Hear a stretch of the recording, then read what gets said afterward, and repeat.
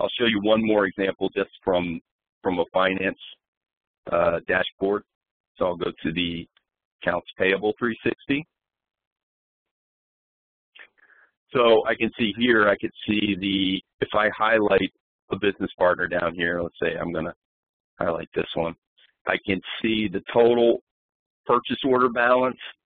I can see an open entry balance, so I can see all of the total invoice balance. Also, this is something nice that we said. I mean, it works now that you can see multiple companies and the credit limit against multiple companies. So it would do like a credit check across all the companies, and it would aggregate all the balances for you.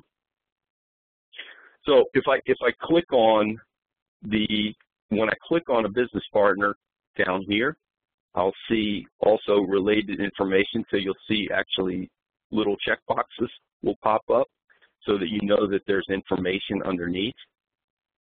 So if I click on invoice information about purchase order lines, you can see I can see all of the purchase orders that are for that business partner that are waiting to be invoiced. So that's just a general introduction to what a dashboard does.